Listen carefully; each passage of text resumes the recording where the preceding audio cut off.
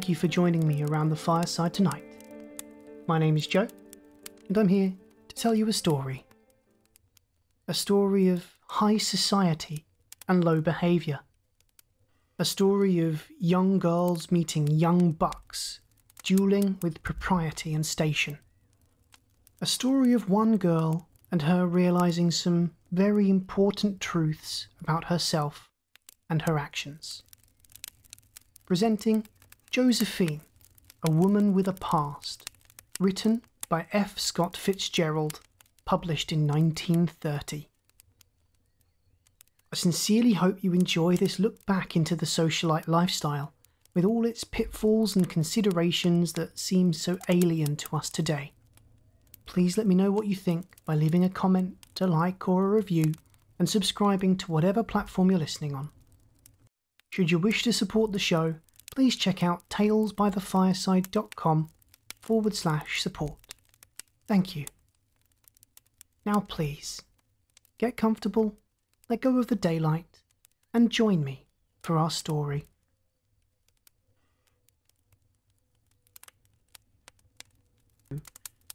Josephine, a woman with a past, by F. Scott Fitzgerald. Driving slowly through New Haven, two of the young girls became alert. Josephine and Lillian darted soft, frank glances into strolling groups of 3 or 4 undergraduates, into larger groups on corners, which swung about as one man to stare at their receding heads. Believing that they recognised an acquaintance in a solitary loiterer, they waved wildly, whereupon the youth's mouth fell open, and as they turned the next corner, he made a dazed, dilatory gesture with his hand. They laughed. "We'll send him a postcard when we get back to school tonight, to see if it really was him." Adele Craw, sitting on one of the little seats, kept on talking to Miss Chambers, the chaperone. Glancing sideways at her, Lillian winked at Josephine without batting an eye, but Josephine had gone into a reverie. This was New Haven, city of her adolescent dreams, of glittering proms where she would move on air among men as intangible as the tunes they danced to. City sacred as Mecca, shining as Paris, hidden as Timbuktu. Twice a year, the lifeblood of Chicago, her home, flowed into it, and twice a year flowed back, bringing Christmas or bringing summer. Bingo, bingo, bingo. That's the lingo, love of mine. I pine for one of your glances, the darling boy on the left there. Underneath the stars I wait. Seeing it for the first time, she found herself surprisingly unmoved.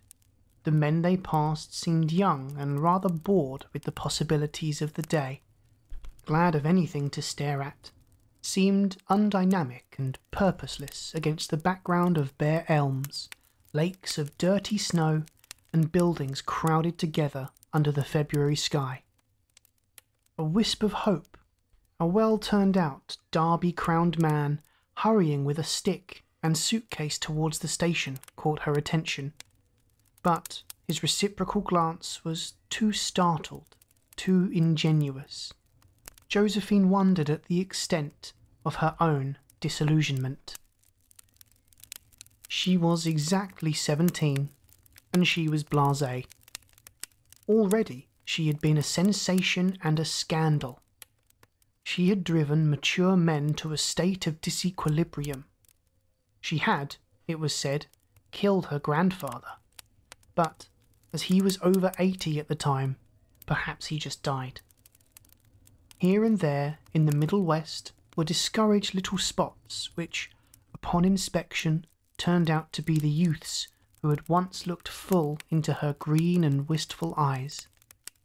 But her love affair of last summer had ruined her faith in the all-sufficiency of men. She had grown bored with the waning September days, and it seemed as though it had happened once too often. Christmas, with its provocative shortness, its travelling glee clubs, had brought no one new. There remained to her only a persistent, a physical hope. Hope in her stomach that there was someone whom she would love more than he loved her. They stopped at a sporting goods store, and Adele Craw, a pretty girl with the clear, honourable eyes and piano legs, purchased the sporting equipment which was the reason for their trip. They were the spring hockey committee for the school. Adele was, in addition, the president of the senior class and the school's ideal girl. She had lately seen a change for the better in Josephine Perry, rather as an honest citizen might guilelessly approve a speculator retired on his profits. On the other hand, Adele was simply incomprehensible to Josephine, admirable, without doubt, but a member of another species. Yet, with the charming adaptability that she had hitherto reserved for men, Josephine was trying hard not to disillusion her, trying to be honestly interested in the small, neat, organised politics of the school.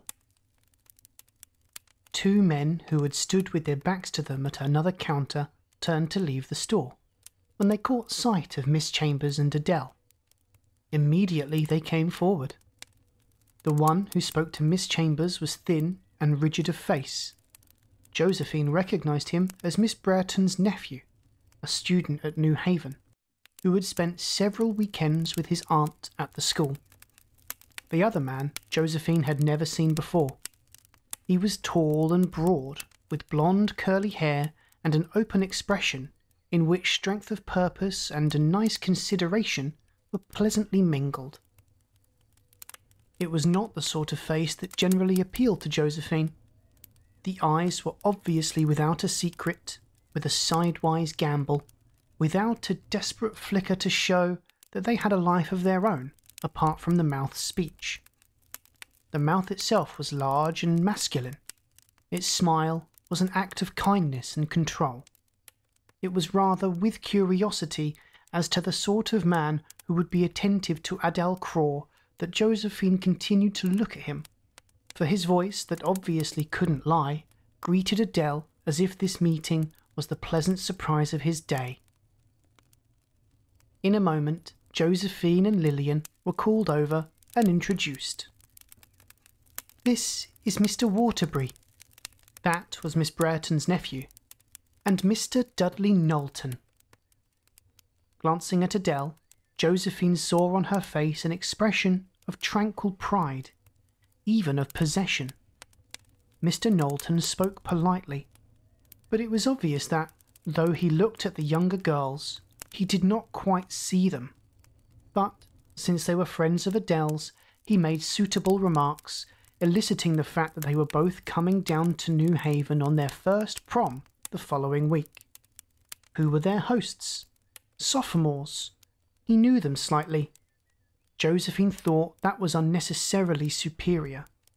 Why, they were the charter members of the Loving Brothers Association, Ridgway Saunders and George Davy.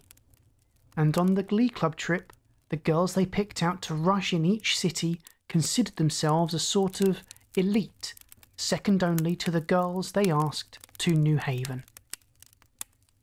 "And oh, I've got some bad news for you," Knowlton said to Adele. "You may be leading the prom. Jack Coe went to the infirmary with appendicitis, and against my better judgment, I am the provisional chairman." He looked apologetic. "Being one of those Stone Age dancers, the two-step king, I don't see how I ever got on the committee at all." When the car was on its way back to Miss Brereton's school, Josephine and Lillian bombarded Adele with questions. "He's an old friend from Cincinnati," she explained demurely. "He's captain of the baseball team, and he was last man for Skull and Bones." "You're going to the prom with him?" "Yes. You see, I've known him all my life." Was there a faint implication in this remark that only those who had known Adele all her life knew her at her true worth? "Are you engaged?" Lillian demanded. Adele laughed. Mercy, I don't think of such matters. It doesn't seem to be the time for that sort of thing yet, does it? Yes, interpolated Josephine silently. We're just good friends. I think there can be a perfectly healthy friendship between a man and a girl without a lot of... Mush, supplied Lillian helpfully. Well, yes, but I don't like that word. I was going to say without a lot of sentimental, romantic things that ought to come later. Bravo, Adele, said Miss Chambers somewhat perfunctorily. But Josephine's curiosity was unappeased. Doesn't he say he's in love with you, and all that sort of thing? Mercy, no. Dad doesn't believe in such stuff any more than I do. He's got enough to do at New Haven, serving on the committees and the team. Oh, said Josephine. She was oddly interested. That two people who were attracted to each other should never even say anything about it but be content to not believe in such stuff was something new in her experience. She had known girls who had no beau, others who seemed to have no emotions, and still others who lied about what they thought and did. But here was a girl who spoke of the attentions of the last man tapped for skull and bones as if they were two of the limestone gargoyles that Miss Chambers had pointed out on the just completed Harkness Hall. Yet Adele seemed happy, happier than Josephine, who had always believed that boys and girls were made for nothing but each other, and as soon as possible. In the light of his popularity and achievements, Knowlton seemed more attractive. Josephine wondered if he would remember her and dance with her at the prom, or if that depended on how well he knew her escort, Ridgway Saunders. She tried to remember whether she had smiled at him when he was looking at her. If she had really smiled, he would remember her and dance with her. She was still trying to be sure of that over her 2 French irregular verbs and her 10 stanzas of the Ancient Mariner that night. But she was still uncertain when she fell asleep. 3 gay young sophomores, the founders of the Loving Brothers Association, took a house together for Josephine, Lillian, and a girl from Farmington and their 3 mothers. For the girls it was a first prom, and they arrived at New Haven with all the nervousness of the condemned. But a Sheffield fraternity tea in the afternoon yielded up such a plethora of boys from home, and boys who had visited there, and friends of those boys, and new boys with unknown possibilities but obvious eagerness, that they were glowing with self-confidence as they poured into the glittering crowd that thronged the armoury at 10. It was impressive. For the first time, Josephine was at a function run by men upon men's standards, an outward projection of the New Haven world from which women were excluded and which went on mysteriously behind the scenes. She perceived that their 3 escorts, who had once seemed the very embodiments of worldliness, were modest fry in this relentless microcosm of accomplishment and success. A man's world. Looking around her at the Glee Club concert, Josephine had felt a grudging admiration for the good fellowship, the good feeling. She envied Adele Craw, barely glimpsed in the dressing room, for the position she automatically occupied by being Dudley Knowlton's girl tonight. She envied her more stepping off under the draped bunting through a gateway of hydrangeas at the head of the Grand March, very demure and faintly unpowdered in a plain white dress. She was temporarily the centre of all attention, and at the sight something that had long lain dormant in Josephine awakened, her sense of a problem, a scarcely defined possibility. Josephine, Ridgway Saunders began, you can't realise how happy I am now that it's come true. I've looked forward to this so long and dreamed about it. She smiled up at him automatically, but her mind was elsewhere, and as the dance progressed, The idea continued to obsess her. She was rushed from the beginning. To the men from the tea were added a dozen new faces, a dozen confident or timid voices, until, like all the more popular girls, she had her own queue trailing her about the room. Yet, all this had happened to her before, and there was something missing. One might have 10 men to Adele's 2, but Josephine was abruptly aware that here a girl took on the importance of the man who had brought her. She was discomforted by the unfairness of it. A girl earned her popularity by being beautiful and charming. The more beautiful and charming she was, the more she could afford to disregard public opinion. It seemed absurd that simply because Adele had managed to attach a baseball captain, who mightn't know anything about girls at all, or be able to judge their attractions, she should be thus elevated in spite of her thick ankles, her rather too pinkish face. Josephine was dancing with Ed Bement from Chicago. He was her earliest beau, a flame of pigtail days in dancing school, when one wore white cotton stockings, lace drawers with a waist attached, and ruffled dresses with the inevitable sash. "What's the matter with me?" she asked Ed, thinking aloud. "For months I felt as if I were 100 years old, and I'm just 17, and that party was only 7 years ago." "You've been in love a lot since then," Ed said. "I haven't," she protested indignantly. "I've had a lot of silly stories started about me, without any foundation, usually by girls who were jealous." "Jealous of what?" "Don't get fresh," she said tartly. "Dance me near Lillian." Dudley Knowlton had just cut in on Lillian. Josephine spoke to her friend, then, waiting until their turns would bring them face to face over a space of seconds, she smiled at Knowlton. This time she made sure that smile intersected as well as met glance, that he passed beside the circumference of her fragrant charm. If this had been named like French perfume of a later day, it might have been called "Please."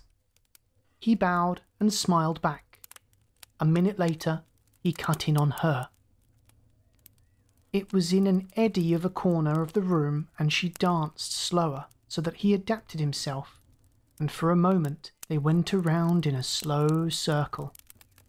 "You look so sweet leading the march with Adele," she told him. "You seem so serious and kind, as if the others were a lot of children. Adele looks sweet too." And she added on an inspiration. "At school, I've taken her for a model." "You have?" She saw him conceal his sharp surprise as he said, "I'll have to tell her that." He was handsomer than she had thought, and behind his cordial good manners there was a sort of authority. Though he was correctly attentive to her, she saw his eyes search the room quickly to see if all went well.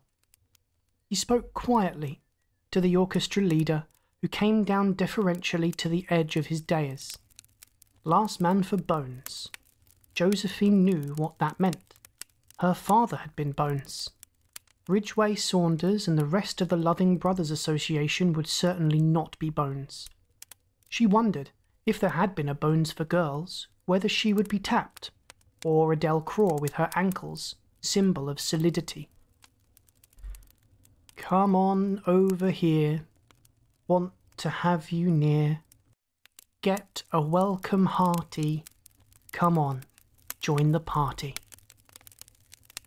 "I wonder how many boys here have taken you for a model," she said.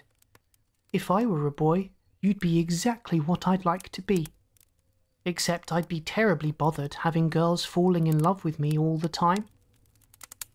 "They don't," he said simply. "They never have." "Oh yes, but they hide it because they're so impressed with you, and they're afraid of Adele." "Adele wouldn't object," and he added hastily, "if it ever happened. Adele doesn't believe in being serious about such things. Are you engaged to her? He stiffened a little. I don't believe in being engaged till the right time comes. Neither do I, agreed Josephine readily. I'd rather have one good friend than 100 people hanging around being mushy all the time. Is that what that crowd does that keeps following you around tonight? What crowd? She asked innocently. The 50% of the sophomore class that's rushing you. A lot of parlour snakes, she said ungratefully. Josephine was radiantly happy now as she turned beautifully through the newly enchanted hall in the arms of the chairman of the prom committee. Even this extra time with him she owed to the awe which he inspired in her entourage. But a man cut in eventually, and there was a sharp fall in her relation. The man was impressed that Dudley Knowlton had danced with her. He was more respectful, and his modulated admiration bored her. In a little while, she hoped, Dudley Knowlton would cut back, but as midnight passed, dragging on another hour with it, she wondered if, after all, it had only been a courtesy to a girl from Adele's school. Since then, Adele had probably painted him a neat little landscape of Josephine's past. When finally he approached her, she grew tense and watchful, a state which made her exteriorly pliant and tender and quiet. But instead of dancing, he drew her into the edge of a row of boxes. Adele had an accident on the cloakroom steps. She turned her ankle a little and tore her stocking on a nail. She'd like to borrow a pair from you because you're staying near here and we're way out at the lawn club. Of course. I'll run over with you. I have a car outside. But you're busy. You mustn't bother. Of course I'll go with you. There was a thaw in the air. A hint of thin and lucid spring hovered delicately around the elms and cornices of buildings whose bareness and coldness had so depressed her the week before. The night had a quality of asceticism, as if the essence of masculine struggle were seeping everywhere through the little city where men of 3 centuries had brought their energies and aspirations for winnowing. And Dudley Knowlton, sitting beside her, dynamic and capable, was symbolic of it all. It seemed that she had never met a man before. "Come in, please," she said as he went up the steps of the house with her. "They've made it very comfortable." There was an open fire burning in the dark parlour. When she came downstairs with the stockings, she went in and stood beside him, very still for a moment, watching it with him. Then she looked up, still silent, looked down, looked at him again. "Did you get the stockings?" he asked, moving a little. "Yes," she said breathlessly. "Kiss me for being so quick." He laughed as if she said something witty and moved towards the door. She was smiling and her disappointment was deeply hidden as they got into the car. "It's been wonderful meeting you," she told him. "I can't tell you how many ideas I've gotten from what you said." "But I haven't any ideas." "You have. All that about not getting engaged till the proper time comes. I haven't had much opportunity to talk to a man like you. Otherwise, my ideas would be different, I guess. I've just realised that I've been wrong about a lot of things. I used to want to be exciting. Now I want to help people." "Yes," he agreed. "That's very nice." He seemed about to say more when they arrived at the armoury. In their absence, supper had begun, and crossing the great floor by his side, conscious of many eyes regarding them, Josephine wondered if people thought that they had been up to something. "We're late," said Knowlton, when Adele went off to put on the stockings. "The man you're with has probably given you up long ago. You'd better let me get you something here." "That would be too divine." Afterwards, back on the floor again, she moved in a sweet aura of abstraction. The followers of several departed belles merged with hers until now no girl on the floor was cut in on with such frequency. Even Miss Brereton's nephew, Ernest Waterbury, danced with her in stiff approval. danced. With a tentative change of pace, she simply swung from man to man in a sort of hands right and left around the floor. She felt a sudden need to relax, and, as if in answer to her mood, a new man was presented. A tall, sleek southerner with a persuasive note. "You lovely creature, I've been straining my eyes watching your cameo face floating round. You stand out above all these others like an American beauty rose over a lot of field daisies." Dancing with him a second time, Josephine hearkened to his pleadings. "All right, let's go outside." "It wasn't outdoors I was considering," he explained as they left the floor. "I happen to have a mortgage on a nook right here in the building." "All right." Book Shafi of Alabama led the way through the cloakroom, through a passage, to an inconspicuous door. "This is the private apartment of my friend Sergeant Boone, instructor of the battery. He wanted to be particularly sure it'd be used as a nook tonight and not a reading room or anything like that." Opening the door, he turned on a dim light. She came in and shut it behind her, and they faced each other. "Mighty sweet," he murmured.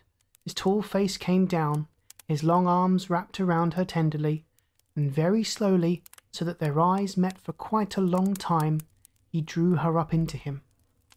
Josephine kept thinking that she had never kissed a southern boy before.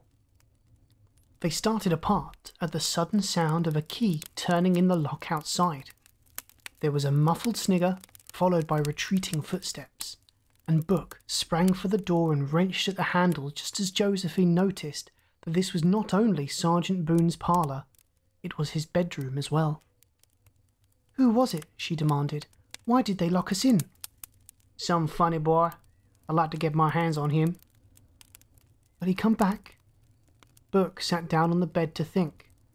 "I couldn't say. Don't even know who it was. But if somebody on the committee came along, it wouldn't look too good, would it?" Seeing her expression change, he came over and put his arm around her. "Don't you worry, honey, we'll fix it." She returned his kiss, briefly but without distraction. Then she broke away and went into the next apartment, which was hung with boots, uniform coats, and various military equipment. "There's a window up here," she said. It was high in the wall and had not been opened for a long time. Book mounted on a chair and forced it ajar. "About 10 feet down," he reported, after a moment. "But there's a big pile of snow just underneath. You might get a nasty fall and you'll sure soak your shoes and stockings." "We've got to get out," Josephine said sharply. "We'd better wait and give this funny man a chance." "I won't wait, I want to get out. Look, throw out all the blankets from the bed and I'll jump on that. Or you jump first and spread them over the pile of snow." After that, it was merely exciting. Carefully, Book Chaffee wiped the dust from the window to protect her dress. Then they were struck silent by a footstep that approached, and passed the outer door. Book jumped, and she heard him kicking profanely as he waded out of the soft drift below. He spread the blankets. At the moment when Josephine swung her legs out in the window, there was the sound of voices outside the door, and the key turned again in the lock. She landed softly, reaching for his hand, and convulsed with laughter, they ran and skidded down the half-block towards the corner, and reaching the entrance to the armory, they stood panting for a moment, breathing in the fresh night. Book was reluctant to go inside. "Why don't you let me conduct you to where you're staying? We can sit around and sort of recuperate." She hesitated, drawn towards him by the community of their late predicament. But something was calling her inside, as if the fulfillment of her elation awaited there. "No," she decided. As they went in, she collided with a man in a great hurry, and looked up to recognize Dudley Knowlton. "So sorry," he said. "Oh, hello." "Won't you dance me over to my box?" she begged him impulsively. "I've torn my dress." As they started off, he said abstractedly, "The fact is, a little mischief has come up and the buck has been passed to me. I was going along to see about it." Her heart raced wildly, and she felt the need of being another sort of person immediately. "I can't tell you how much it's meant meeting you. It would be wonderful to have one friend I could be serious with without being all mushy and sentimental. Would you mind if I wrote you a letter? I mean, would Adele mind?" "Lord, no." His smile had become utterly unfathomable to her. As they reached the box, she thought of one more thing. "Is it true that the baseball team is training at Hot Springs during Easter?" "Yes. You going there?" "Yes. Good night, Mr. Knowlton." But she was destined to see him once more. It was outside the men's coat room, where she waited among a crowd of other pale survivors and their paler mothers, whose wrinkles had doubled and tripled with the passing night. He was explaining something to Adele, and Josephine heard the phrase, "The door was locked and the window open." Suddenly, it occurred to Josephine that, meeting her coming in damp and breathless, he must have guessed at the truth, and Adele would doubtless confirm his suspicion. Once again, the spectre of her old enemy, the plain and jealous girl, arose before her. Shutting her mouth tight together, she turned away. But they had seen her, and Adele called to her in a cheerful, ringing voice, "Come say good night. You were so sweet about the stockings. Here's a girl you won't find doing shoddy, silly things, Dudley." Impulsively, she leaned and kissed Josephine on the cheek. "You'll see I'm right, Dudley. Next year she'll be the most respected girl in school."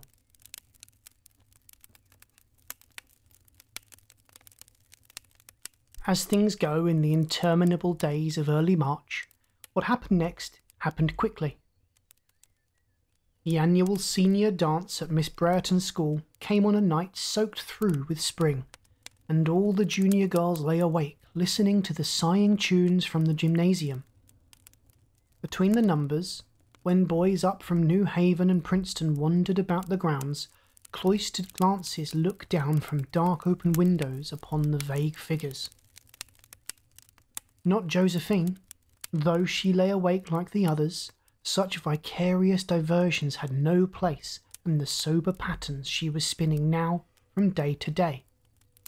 Yet she might as well have been in the forefront of those who called down to the men and threw notes and entered into conversations, for destiny had suddenly turned against her and was spinning a dark web of its own. "Little lady, don't be depressed and blue. After all, we're both in the same canoe."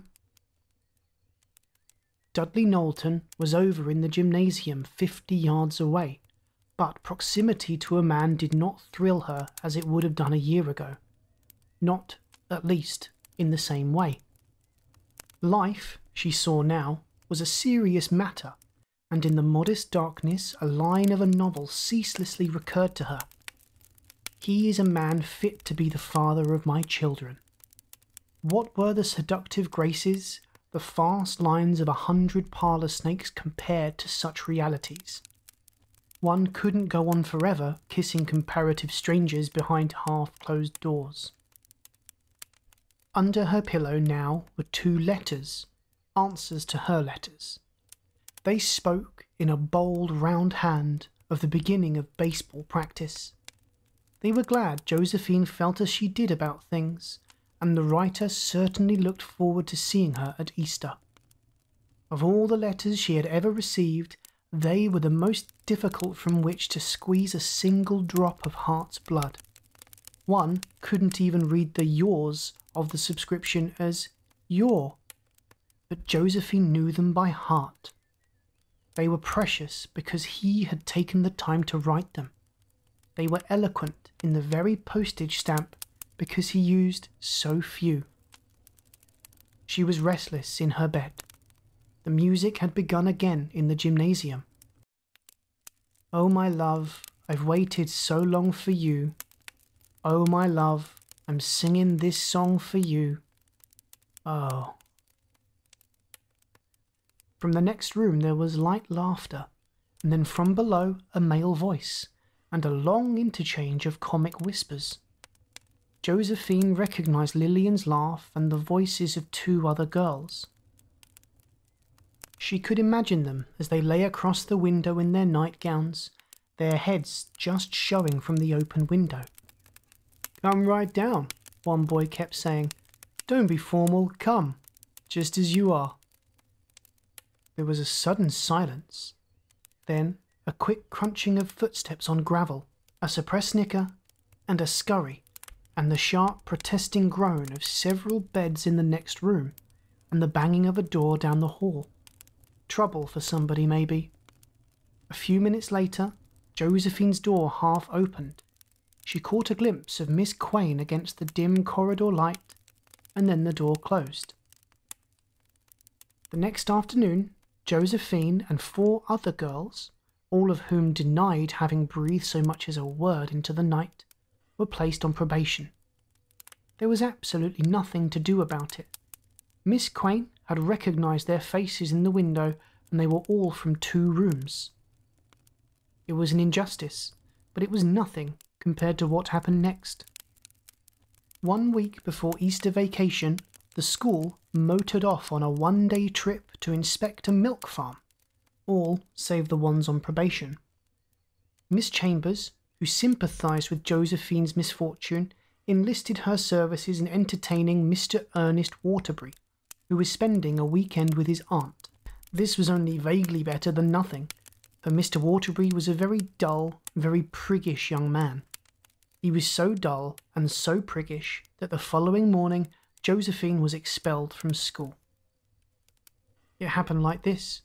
They had strolled in the grounds, they had sat down at a garden table and had tea.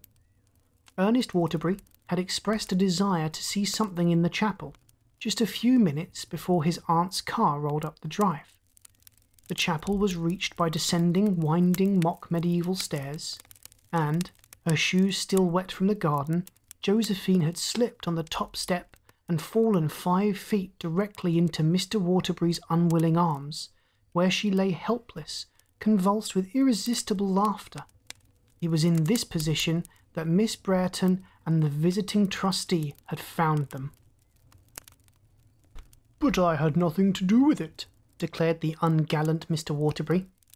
Flustered and outraged, he was packed back to New Haven, and Miss Brereton, connecting this with last week's sin, proceeded to lose her head. Josephine, humiliated and furious, lost hers, and Mr. Perry, who happened to be in New York, arrived at the school the same night.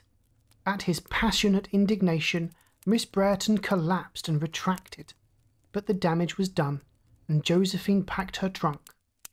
Unexpectedly, monstrously, just as it had begun to mean something, her school life was over. For the moment, all her feelings were directed against Miss Brereton, and the only tears she shed at leaving were of anger and resentment.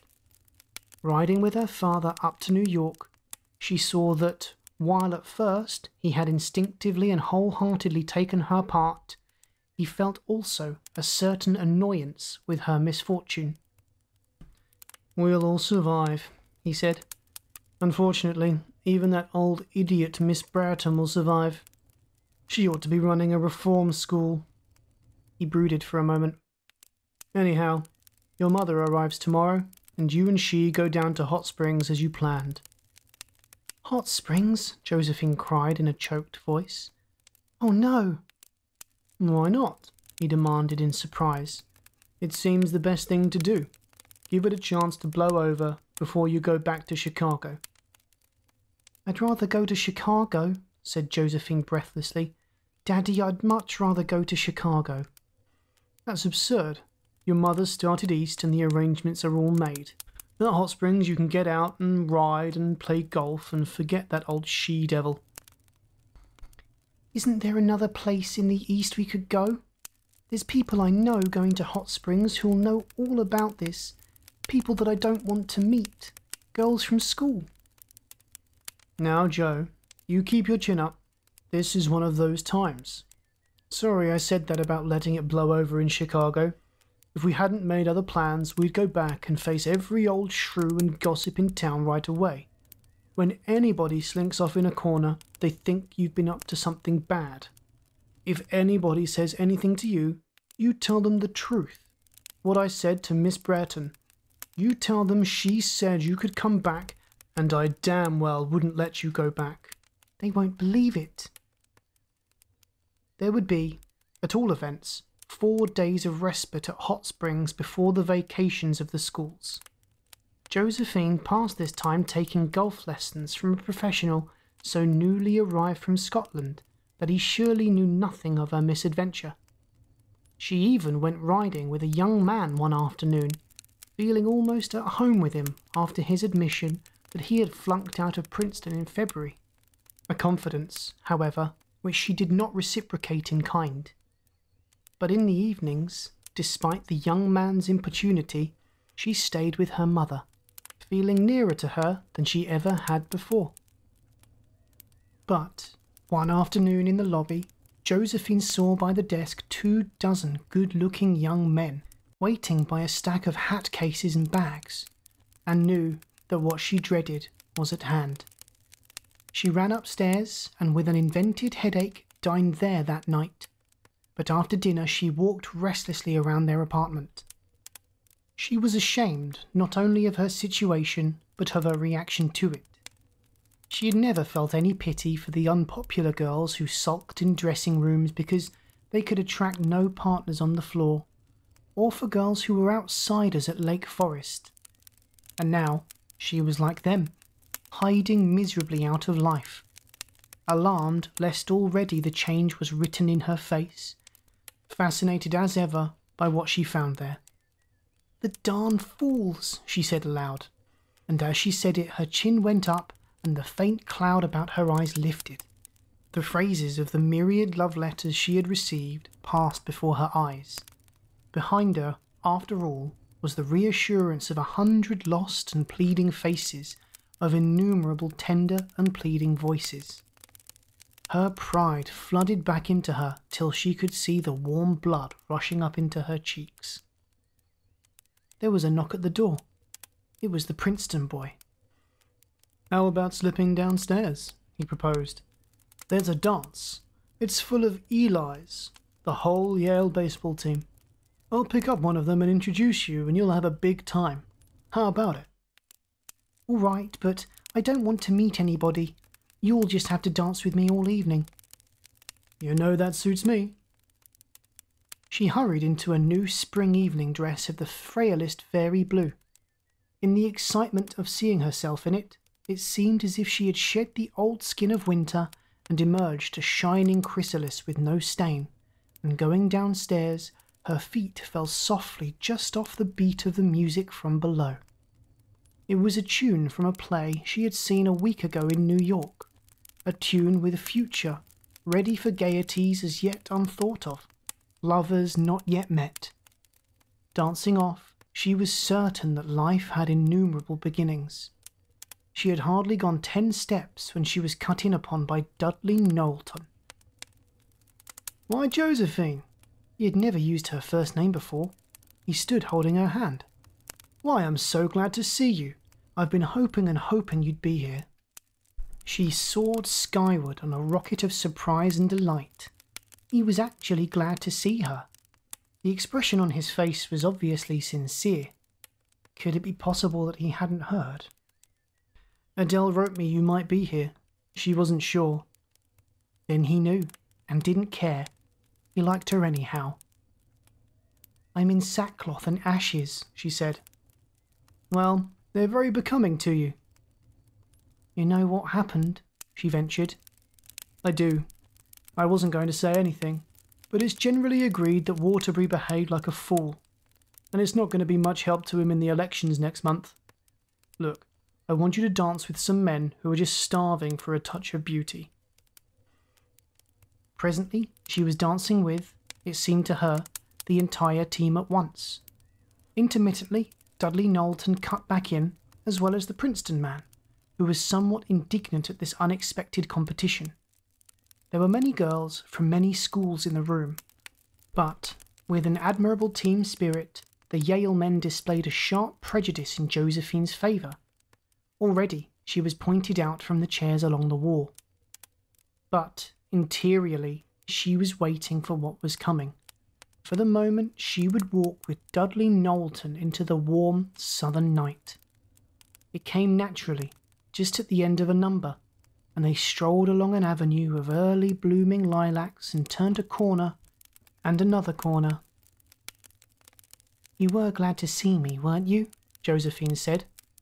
"Of course." "I was afraid at first. I was sorriest about what happened at school because of you. I'd been trying so hard to be different because of you." "You mustn't think of that school business anymore. Everybody that matters knows you got a bad deal. Forget it and start over." "Yes," she agreed tranquilly. She was happy. The breeze and the scent of lilacs, that was she, lovely and intangible. The rustic bench where they sat, and the trees, that was he, rugged and strong beside her, protecting her. "I'd thought so much of meeting you here," she said after a minute. "You'd been so good for me that I thought maybe in a different way I could be good for you. I mean, I know ways of having a good time that you don't know. For instance, we've certainly got to go horseback riding by moonlight some night. That'll be fun." He didn't answer. "I can really be very nice when I like somebody. That's really not often," she interpolated hastily. "Not seriously. But I mean, when I do feel seriously that a boy and I are really friends, I don't believe in having a whole mob of other boys hanging around taking up time. I like to be with him all the time, all day and all evening. Don't you?" He stirred a little on the bench. He leaned forward with his elbows on his knees, looking at his strong hands. Her gently modulated voice sank a note lower. "When I like anyone, I don't even like dancing. It's sweeter to be alone." Silence for a moment. "Well, you know," he hesitated, frowning. "As a matter of fact, I'm mixed up in a lot of engagements made some time ago with some people." He floundered about unhappily. "In fact, I won't even be at the hotel after tomorrow. I'll be at the house of some people down the valley. A sort of house party. As a matter of fact, Adele's getting here tomorrow." Absorbed in her own thoughts, she hardly heard him at first, but at the name she caught her breath sharply. "We're going to be at this house party while we're here, and I imagine it's more or less arranged what we're going to do. Of course, in the daytime I'll be here for baseball practice." "I see." Her lips were quivering. "You won't be... You'll be with Adele?" "I think that, more or less, I will. She'll want to see you, of course." Another silence while he twisted his big fingers and she helplessly imitated the gesture. "You were just sorry for me," she said. "You like Adele. Much better." "Adele and I understand each other.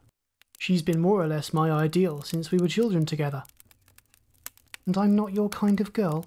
Josephine's voice trembled with a sort of fright. "I suppose because I've kissed a lot of boys and got a reputation for speed and raised the juice." "It isn't that." "Yes, it is," she declared passionately. "I'm just paying for things." She stood up. "You'd better take me back inside so I can dance with the kind of boys that like me." She walked quickly down the path, tears of misery streaming from her eyes. He overtook her by the steps, but she only shook her head and said, "Excuse me for being so fresh. I'll grow up. I got what was coming to me. It's all right." A little later, when she looked around the floor for him, he had gone, and Josephine realised with a shock that for the first time in her life she had tried for a man and failed. But, save in the very young, only love begets love, and from the moment Josephine had perceived that his interest in her was merely kindness, she realised the wound was not in her heart, but in her pride. She would forget him quickly, but she would never forget what she had learned from him. There were two kinds of men, those you played with and those you might marry, and as this passed through her mind, her restless eyes wandered casually over the group of stags, resting very lightly on Mr. Gordon Tinsley, the current catch of Chicago, reputedly the richest young man in the Middle West. He had never paid any attention to young Josephine until tonight. 10 minutes ago, he had asked her to go driving with him tomorrow. But he did not attract her, and she decided to refuse. One mustn't run through people, and, for the sake of a romantic half hour, trade a possibility that might develop quite seriously later, at the proper time. She did not know that this was the first mature thought that she had ever had in her life, but it was. The orchestra were packing their instruments, and the Princeton man was still at her ear, still imploring her to walk out with him into the night. Josephine knew, without cogitation, which sort of man he was, and the moon was bright even on the windows. So, with a certain sense of relaxation, she took his arm, and they strolled out to the pleasant bower she had so lately quitted, and their faces turned towards each other like little moons under the great white ones which hovered high over the blue ridge. His arm dropped softly about her yielding shoulder. "Well," he whispered. "Well." The end. Good night.